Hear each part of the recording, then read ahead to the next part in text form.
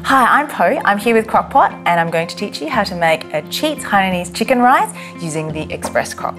To start off with, we're going to press the saute button and then the start stop. I'm going to put in 2 tablespoons of olive oil and then we're going to start sauteing off the aromatics. To start off with ginger, I'm going to shred the ginger really finely. In that goes. Can you hear that sizzle? And then next we're going to chop up the garlic. Usually this dish takes about 2 hours to make, but in the crock pot it takes 12 minutes. How good is that? So just roughly chop your spring onions, about 1.5 cups. Okay, perfect. I'm just going to stir that. It smells so beautiful. So you want this to get nicely browned.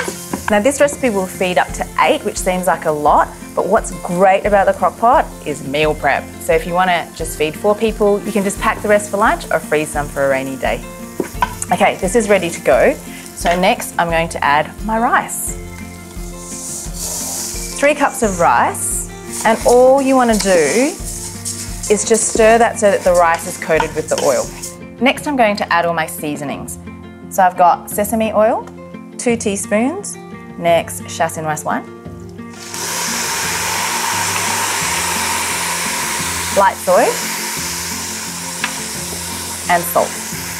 My chicken stock, 1 litre, and that's it. I can lower all my chicken pieces in. What you'll see in the pot is the rice sitting on the bottom and then the chicken is pretty much covered with the stock. On goes the lid.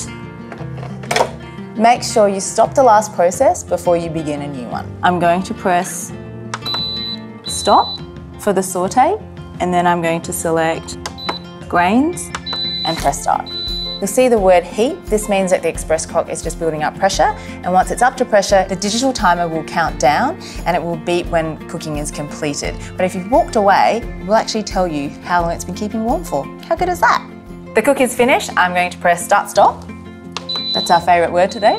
And we're going to get on with the accompaniments. Cucumber. And then the sauce is so easy, no skill required. Sugar and white vinegar to store-bought garlic chilli sauce. You gotta love that, right? Let's have a look at what's inside. This is very exciting. I'm going to dish this up now. It's come out perfectly. And that's the thing about the Express Crock. If you follow the recipe, it will always turn out perfectly.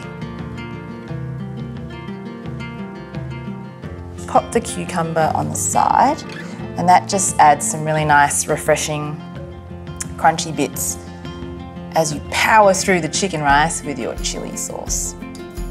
So just a little drizzle of that on the chicken, then a little bit of ketchup mayonnaise, which is a very Malaysian thing. And there it is, my Express Crock Hainanese, no, cheats Hainanese chicken rice. Oh, I have to taste it.